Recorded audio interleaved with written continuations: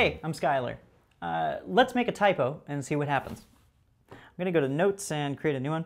Now, I've actually turned off autocorrect on my phone because I like weird idiosyncratic text, you know?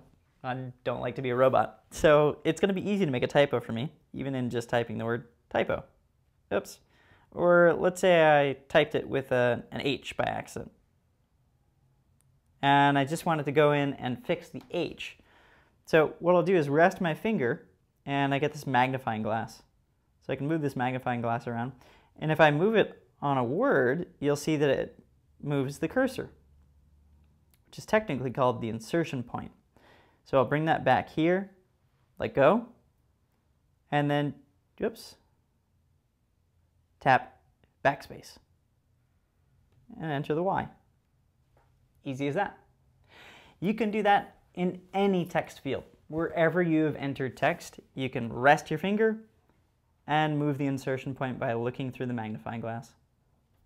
That's it. Thanks for watching. I'm Skylar.